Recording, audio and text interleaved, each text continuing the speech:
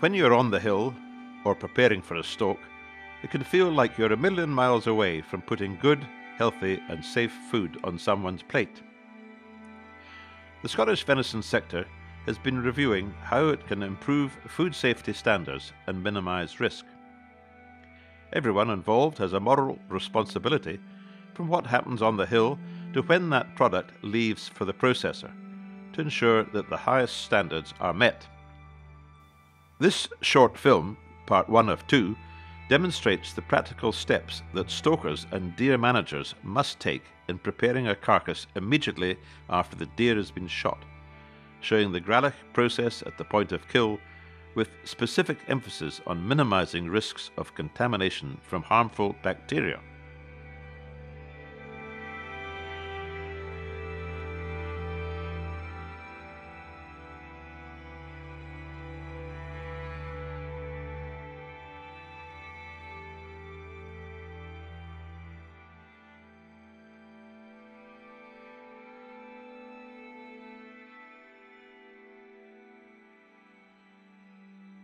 Before the shot is taken, the trained hunter must have the knowledge to detect abnormalities in the behaviour of the animal. Afterwards, they must be able to detect physical changes in the carcass both internally and externally, which are not normal and may indicate disease. Also, they must have an understanding of basic food hygiene. If gloves are worn, they should be clean and single-use only.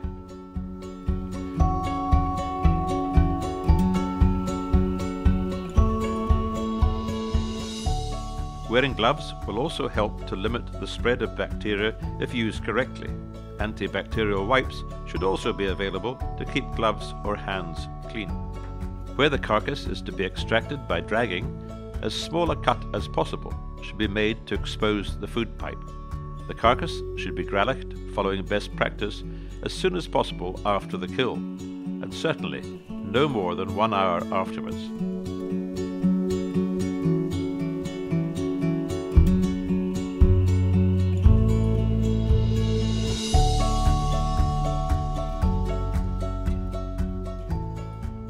Use a knife that can be easily cleaned.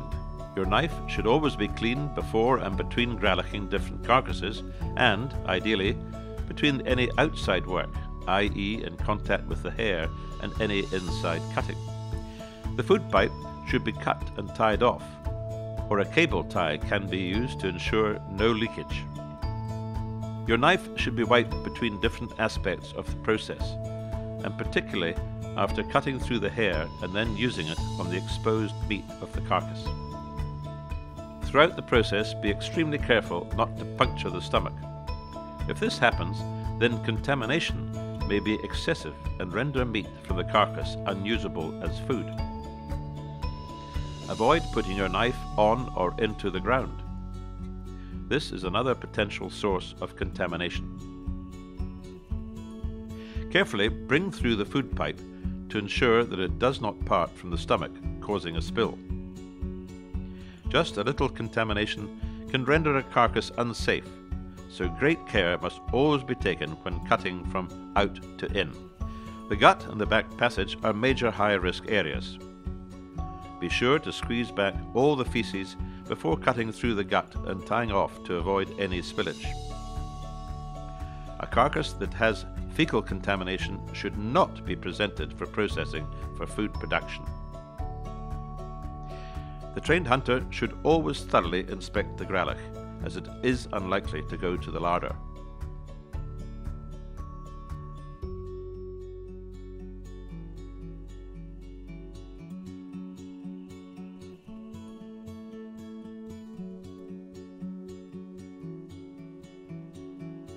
In areas where there is high public access pressure, then the gralloch should be carefully hidden from view once inspected. Avoid dragging carcasses over land that is likely to be contaminated by bacteria, for example, where farm animals are or have recently been grazing, or where slurry has been spread, as the risk of E. coli 0157 is high in these areas. If there is no alternative route, then a clean drag bag must be used and thoroughly cleaned after each use. Any fecal contamination on the hair of the carcass may not initially seem a risk, but later may become a cross-contamination issue.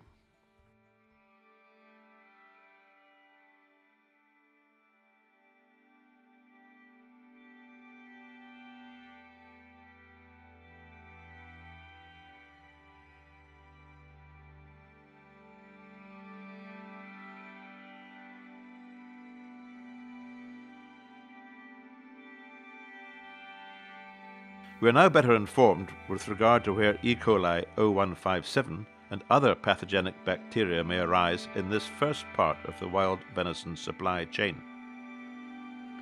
There is no doubt that the sourcing and handling of wild venison presents a number of challenges that are different from other sectors of the meat industry.